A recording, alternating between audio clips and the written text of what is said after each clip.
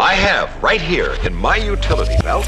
Welcome to WhatGear Reviews, you legendary tech fans. If you like smartphone reviews, headphone reviews, speaker reviews, and loads of other tech related stuff, consider subscribing for more content like this in the future. And today we're looking at a brand new secret weapon that Huawei have just released for their devices. You ready?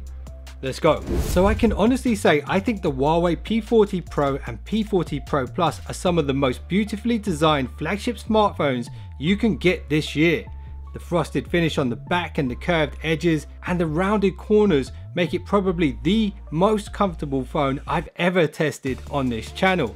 And the gesture navigation controls work so seamlessly with this because of that sort of rounded edge design. The OLED screen is beautiful and very color accurate. It's also got a high refresh rate, which is the staple of this year's flagship smartphones. It's got a huge battery, it's got super fast charging and wireless charging compatibility as well. Now combine all of those amazing features with amazing camera hardware, which includes an insane 50x periscope zoom and a very large 50 megapixel quad Bayer primary camera sensor that's backed up with class leading low light camera software. And what you've got is one of the mightiest smartphones of 2020. Now I know what you're thinking, what about the apps? Well, like I said at the beginning of the video, Huawei have a new tool in the utility belt, and that is what this video is all about. That's it, of course. It's called Huawei Petal Search. So let me show you how to get the most from the new Huawei Petal Search app. So Huawei have been thinking outside of the Google box here and have designed this awesome new tool, not just to help you find apps, but also to help you discover news articles, videos, images, everything all in one place. So check this out. Let's say you want to find what the weather is going to be like tomorrow. You can type that into Petal Search and straight away you've got data pulled from web search, you've got recommended weather apps to choose from, you've got the news surrounding the weather, and also images and video too. So you can see how this one single app combines a lot of useful features all in one place, which in my opinion improves the P40 Pro's usability considerably. Just going back to the app section of Petal Search now, essentially what Petal Search does is collate apps from Huawei's own app gallery as well as all the verified third-party APK sites. Petal Search sorts them out for you and will even scan them for security threats before installing them on your device. So it solves a lot of problems when it comes to downloading and installing third-party apps safely. For example, apps like Netflix and Amazon and Instagram and Snapchat can be found on Huawei Petal Search, downloaded and installed safely. So what I want to do now is show you guys how I've set up my Huawei P40 Pro without using Google Play services, but instead using Huawei Petal Search, and I'll show you some of the workarounds that I've come up with to replace the Google apps that I normally use. So I've replaced the Google search bar that's on the home screen with the Huawei Petal search bar.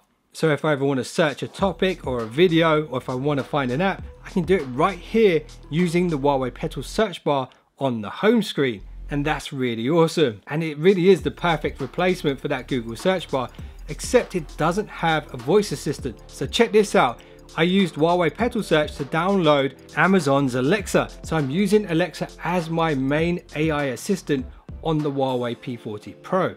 And Amazon Alexa can actually do some stuff that the Google Assistant can't, like order some groceries for me and manage my home automation stuff, because most of it is Alexa based smart home products. So the usual contacts, gallery, calculator are already preloaded, so no need to mess with those. But now when it comes to stuff like Google Keep, which is my normal app for keeping notes, I've replaced this with Microsoft's OneNote, which works well and syncs up over the cloud just like Keep does. And my replacement for Google Maps is Waze, which I actually think is better in some ways. With its community driven traffic updates, quite often it's saved me quite a lot of time. And here's what I use for my cloud storage photos. It's Amazon Photos, and replacing my Gmail is Microsoft Outlook, and replacing my Google Drive is Microsoft OneDrive. So here's a big one, and it's YouTube. So you can't download the APK, and even if you do, it won't let you install it. But using Huawei's Petal Search, I can easily add a custom shortcut to the home screen And this shortcut opens up YouTube's mobile optimized web page, which looks almost identical to the app itself. So you can log in with your Gmail, you have all your subscriptions there, you can still create playlists and watch later and all the stuff that you can do on the app. And Huawei Petal Search just makes it really easy to do.